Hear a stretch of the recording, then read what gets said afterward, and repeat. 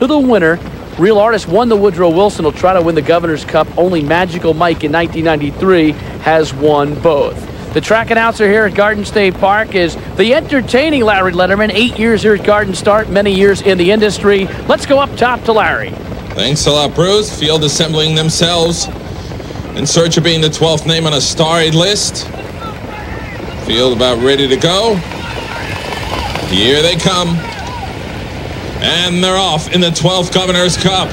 Getting off to a shaky beginning was 5 Piece of Art. Right next door, Sealed and Delivered, delivering right off the bat and has got in the lead in a matter of just a few strides. Dragon again fills in quickly at the inside in second. Away in third is Love That Jade as they work their way around the first Garden State turn. A sweet drop in from Real Artist in fourth. Then comes Fit for Life getting away in fifth. Now back pacing easily as Piece of Art in sixth. Followed in behind that one by A Day in a Life. Another 3.5 back to Art Escape.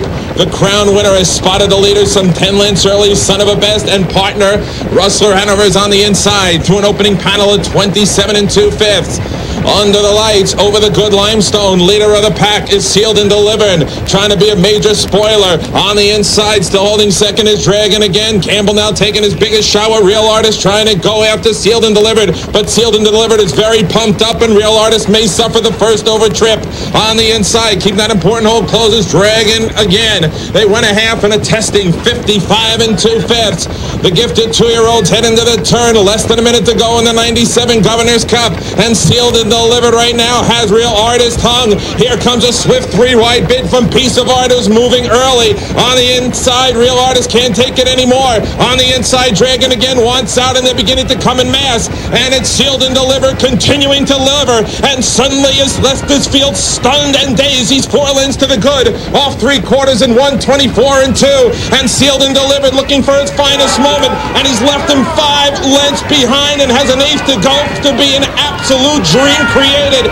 In second, Dragon again on the outside, closing from way back is Rustler Hanover, but Sealed and Delivered indeed. He gets it. He wins the 97 Governor's Cup in strong fashion. 4 cruising lanes. Second, Rustler Hanover. A photo for third. A mile in 1:52 2. The crown winner and the Wilson winner nowhere to be found. Let's send it down to Gary and Bruce. Delivered. What a performance. Mrs. Deborah Damiano, Sampson Street Stables of Old Forge, Pennsylvania, and Matthias Meinzinger of Long Island are the owners of this winner. So Sealed and Delivered is your race winner. There's a look at the happy winner's circle. Trainer Chris Ryder, best season ever, a native of New Zealand. And the prices are official. Sealed and Delivered returns $21, $8.04. Rustler Hanover second, $15.40 and $7.40. Turning tonight, $260 profit with $295,000. Sealed and Delivered wins the Governor's Cup at Garden State. Gary Seibel standing by with our winning driver.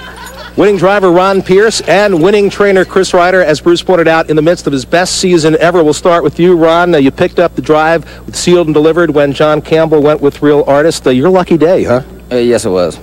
I was very lucky Chris got me. Tell me about the fact you went right to the lead with this horse. We know he likes a lot of his action on the front end, but you powered out and easily took command. Yes, I've been watching him race for half the year now, and he just gets off the gate with tremendous burst.